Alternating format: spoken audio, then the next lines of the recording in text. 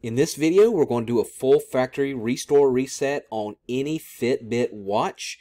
And so this will work with any Fitbit watch, this method. It'll work with the Ionic, the Sense, the Verse, the Charge 3, Charge 4, the Ace series 2 and 3, the Inspire series, and the Alta series as well. So it'll work with any version of Fitbit.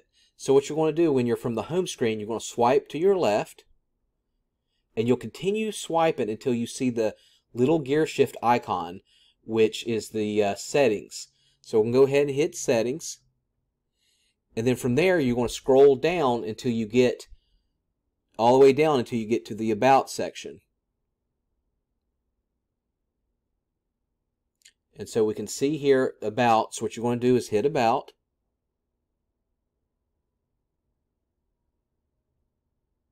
And then you're going to keep scrolling down. And right here you'll see where it says Factory Reset. Go ahead and hit that. And it says Reset this Fitbit. And it basically confirms that you want to reset it. Again, that's going to wipe out all your information and make it like it was out of the box.